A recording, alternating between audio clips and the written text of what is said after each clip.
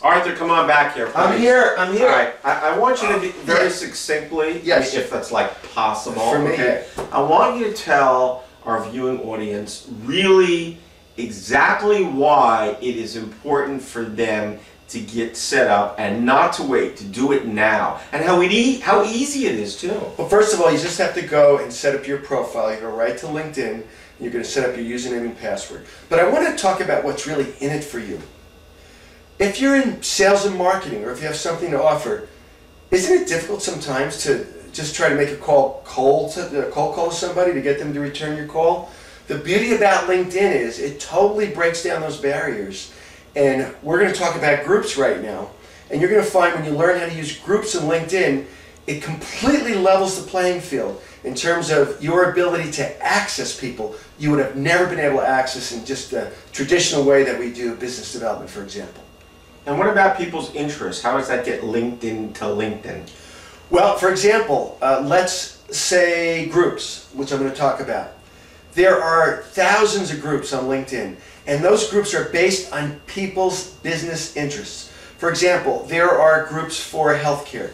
There are groups for people that are interested in search optimization. There are groups for people who are interested in marketing. There are geographic groups. Horse racing? We'll check. I'll check for you. But the bottom line is it short circuits people's ability to get right to the people that they want to deal with. And that's the power of groups. So one of the first things you're going to do once you get your profile set up, you're going to start looking at the groups you want to be in. Sounds good to me. Right on. Groups. Very important. Okay. All right. Here we go.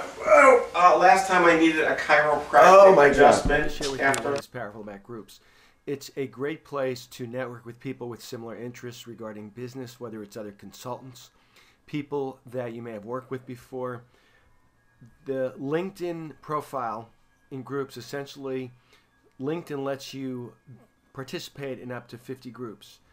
These happen to be my groups here. If you'll see for me, I actually have a strong emphasis on focusing on groups in the healthcare, international healthcare, and medical tourism sector. There are 50 different groups. In order to participate in a group, first thing you want to do is find out what groups exist. As I said, there are thousands of groups. In the upper right hand corner here, you'll notice you could search in LinkedIn by people, jobs, you could search answers, search your inbox, or search groups. If I were to type in social media marketing and click a search on groups, you would see that there are hundreds of groups that show up in that search result, actually 509 to be exact. So I might want to drill down a little bit and look at a way to maybe scale that down. But for now, these are some of the groups. Now, if I were to click on, let's say, this one right here, join this group, social media marketing, the process is the same for any group. You want to decide if you're going to receive communication from them at this email address or a different email address. If you want the daily digest or the weekly, I always prefer the weekly so I don't get bombarded every day. If you want them to send you group announcements, usually that's not more than once a week. And if you want to allow members of this group to send me a message directly. And then you would click join group and you would wait for confirmation from the person who's the head or administrator of that group to say yes, you're invited. So that's how you join a group. You are allowed a maximum of 50 groups. I can't join any more right now. As you can see, I'm in 50. I've shared with you a little bit about my groups. If I were to click on just one of my groups, let's say China Healthcare Group, you'll notice the discussions, which are the recent activity, and you could click in those and post to those. Any news people have posted up and latest news. Many people post news up there. So that gives you sort of a bird's eye view. You could also start a discussion yourself, or what we might call a thread in that group. And the way these groups are designed, you could look at the discussions that are going on. You could then look at the news that's been shared within the group, if there's any jobs that have been offered or created.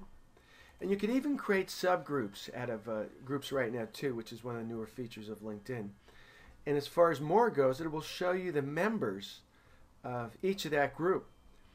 And if you look here, these are some of the members of the group, which is pretty interesting. You could start clicking on their profiles to learn more about them. To the right, you also see how many people in their network.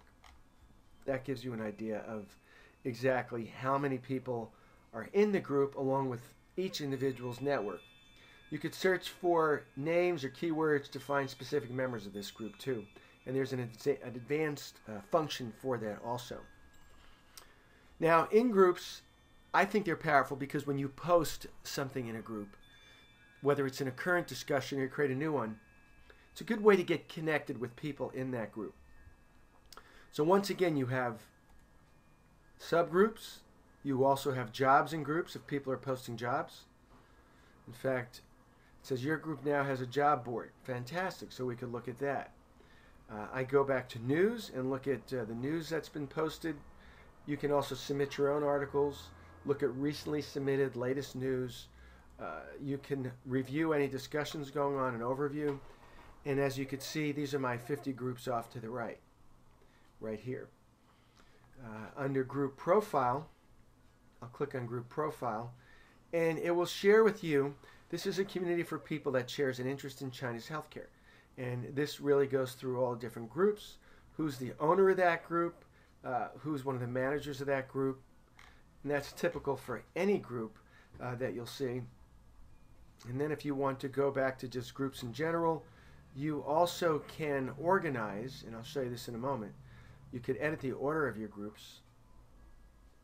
Just click on that, and it lets me, let's see, we'll say display, well, 10 is the max.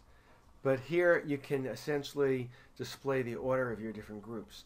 Groups are a very powerful way to connect with people, ask a lot of questions, post responses, don't be a taker, be a giver too.